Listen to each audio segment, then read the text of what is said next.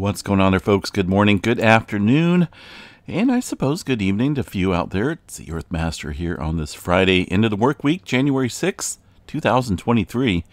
It is about 11:44 a.m. here in the state of California, where we're trying to dry out for one day.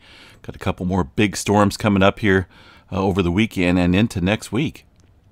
All right, latest activity here on the globe. Looks like a 2.4 into the California region and also a 1.6 up into the Alaska region. Let's go ahead and check out the latest activity here from the USGS map in regards to all the activity striking out here currently. There is that 2.4 right outside the Ridgemark area of California, just off the southern branch of the San Andreas Fault. That is a section of the creeping fault, segment of the San Andreas Fault that tends to see some small microquake activity on any given day, but a little bit happening there right now. Up into Northern California, we did see some activity as well. North of the Cobb Mountain area, obviously there's some movement down here with the Clear Lake volcanic field. But this specific activity, some movement this morning just after 4 o'clock or so, seen a 3.3. And then we've seen some back-building earthquake activity here prior to the Cascadia subduction zone, 3.2 at 24 kilometers. Now, I'm not 100% certain if this has been reviewed. It has, so it's a little odd because it is in a region that, it's just pretty deep. It's prior to the subduction zone, but down below the oceanic crust there. It's a little odd one. Most of the time we'll see earthquakes roughly around 10 kilometers or so, far as the depth goes. But either way, a little bit of movement here in Northern California today, and it's again right at the southern end of the Cascadia megathrust area. Also 2.7 coming in within the last hour along the Coast Range near the Bartlett Springs Fault. Good indicator of some regional pressure building up here into this part of the state, so we'll watch that pretty closely throughout the day today. Also off the coast of California, we've seen a 2.4 near the San Simeon area, 3.6 kilometers deep, very shallow out there in the Pacific. Further down south, a little spotty movement as we look at the San Jacinto fault zone. Borrego Springs area, seen a little bit of swarming here today and over the past couple days. No major movement in the San Andreas Fault here. The southern segment looks pretty quiet for now. So we'll watch this area. Seems like the West Coast starting to ramp up here with the lacking of activity here along the western Pacific plate and adjacent plates, including areas over here around Solomon Islands. Things look very calm and quiet for right now, so that teeter-totter effect swinging up here around the Pacific coast, or the eastern Pacific coast, which includes, of course, California. Up into the Gulf of Alaska, one earthquake here prior to the subduction zone.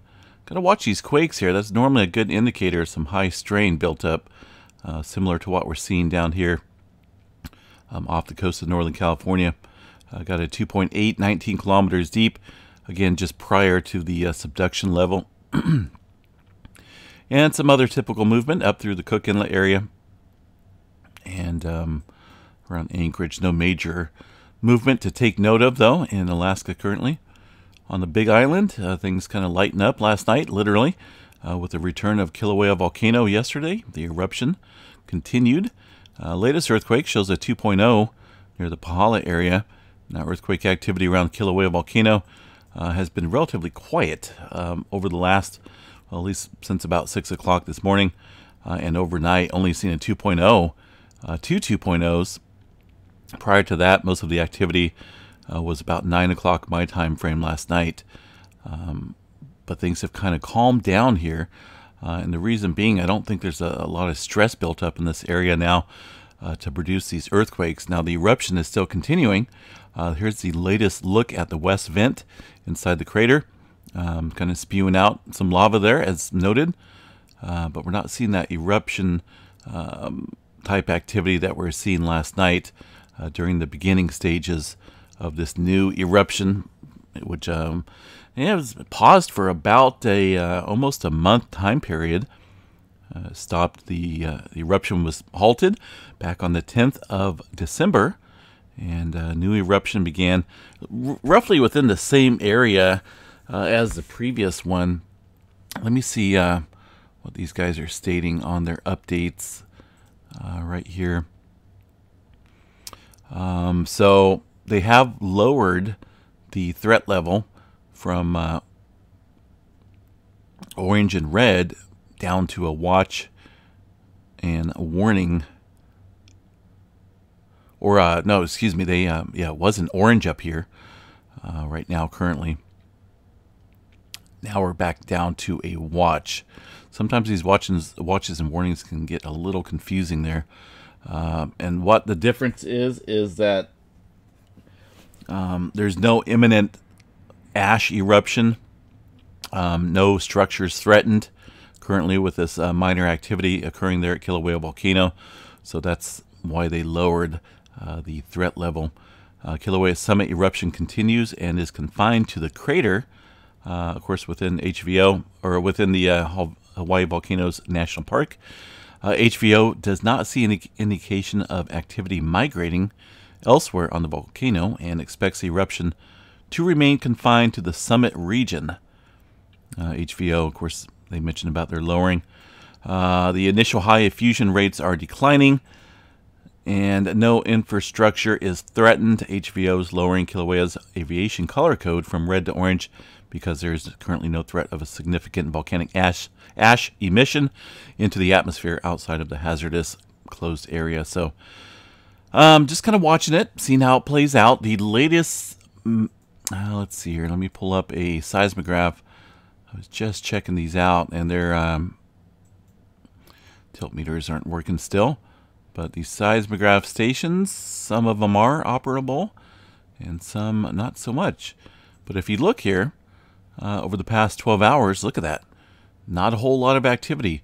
So even when a volcano is erupting and we're seeing the lava coming through those little cracks in the crater area, that's just it's just kind of flowing along, so to speak. So we're not going to see a whole lot of earthquake activity unless we get some major further magma intrusion from below, or building up of strain or stress from that magma somewhere below. But right now it's just kind of flowing freely, so to speak. So the earthquake activity is very minimal currently. There's not a whole lot showing up here compared to the days past prior to this new eruption. Not a whole lot up here at Mauna Loa. Earthquake activity looks very minimal in this region as well. Again, Mauna Loa not erupting. Kilauea volcano is. Both of these volcanoes, their eruption halted right around the 9th or the 10th of December last month. So we'll continue to watch it, continue to monitor it, and report back on any renewed changes that may take place. Rather interesting, though, I must say.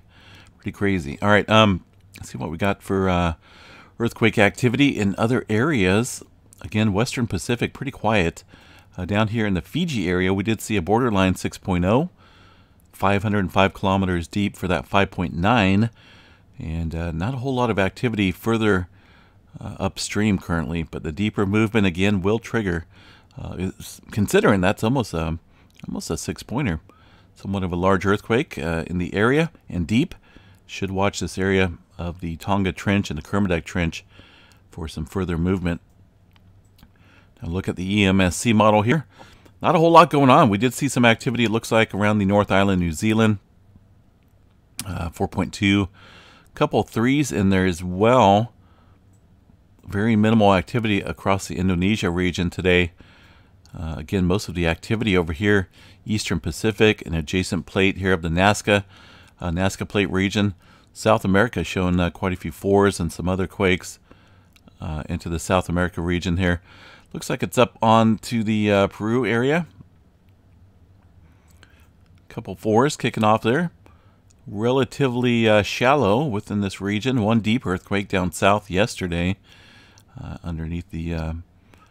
where are we at here? Underneath the Argentina region.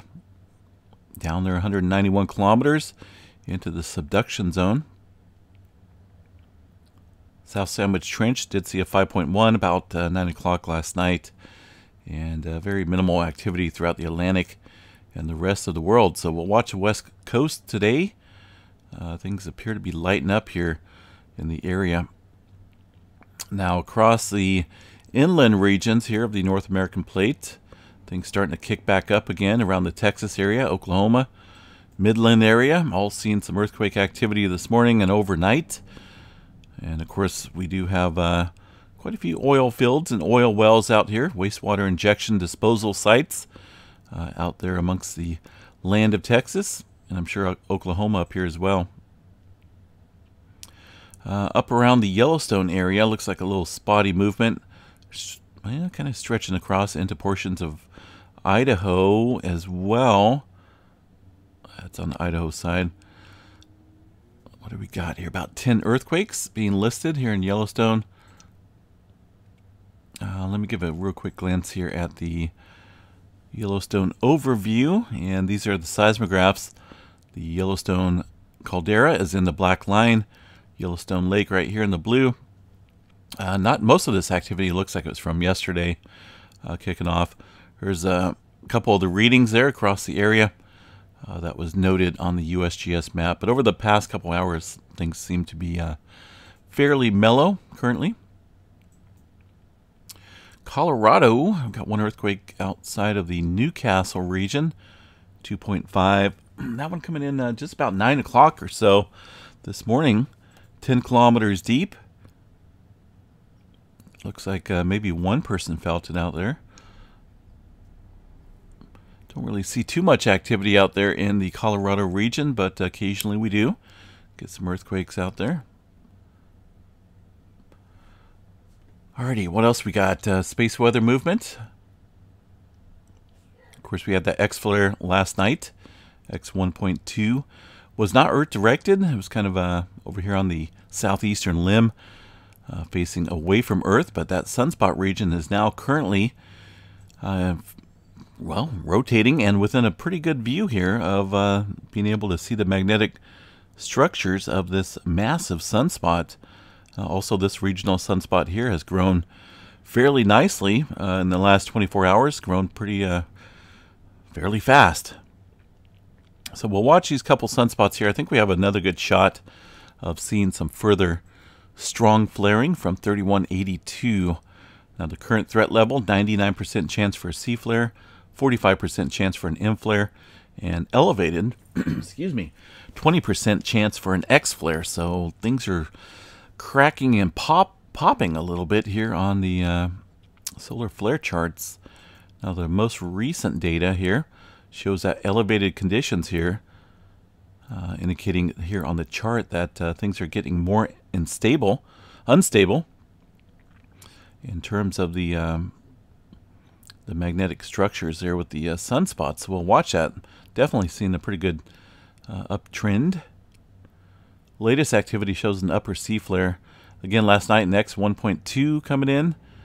Was not Earth directed, but with these sunspots in fairly good position here at Earth, we should be watching those pretty closely. And of course, this massive one, as it comes into view, 3182. I'm sure we're not done with that sunspot at all. All right, folks, I'm going to jump off here. Got a little break in the rain today. Before another big storm this weekend is knocking on our door already. Got just some scattered showers coming in tonight, but if you look here on the model, things really ramp up again here for us on Saturday, and even a bigger storm. I think this one here is going to be bigger than the one that we've seen over the past couple days. Some impressive rainfall rates here in the Sacramento Valley and Butte County, Chico area, Redding. All looking to be soaked pretty fairly good, fairly nicely. A good soaking once again, but the ground out there is really soaked itself. I don't know how much more water it can soak up, but we definitely need that rainfall. And it's coming. There's a pretty good considerable amount of precipitation in the forecast. Let's just go to this precip map here real quick. and show you guys the total accumulated rainfall rates over the next couple days.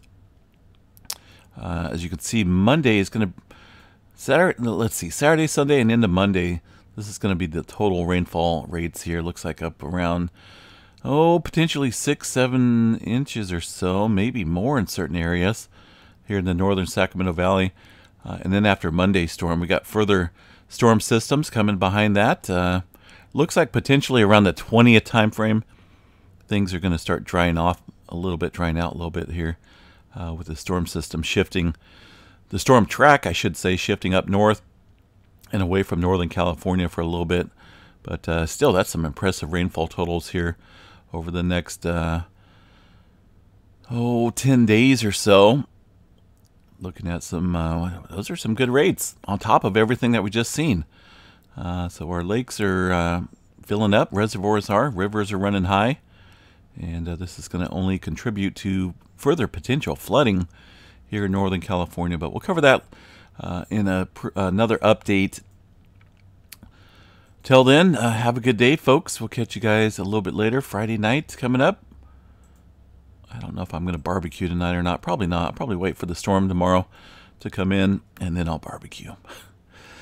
Alrighty, guys. Take care. Stay safe out there, and definitely watch the West Coast, South America region. Definitely showing some heightened activity here today, while the Western Pacific is taking a little break. Not entirely, but definitely not seeing any large-scale swarming or any large-scale activity out there along that area of the world. We'll catch you guys a little bit later. Stay safe, folks.